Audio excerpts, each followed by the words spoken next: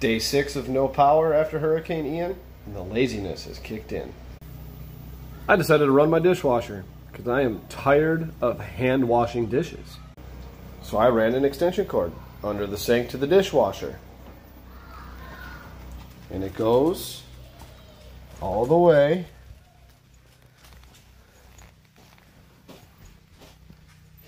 to my solar.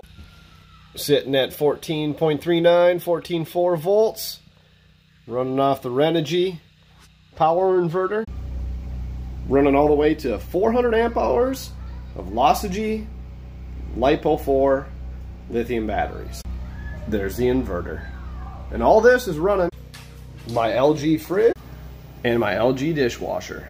Because I've been out in the sun cleaning crap up after this storm, last thing I want to do is wash dishes. Might as well utilize the sun since it's free.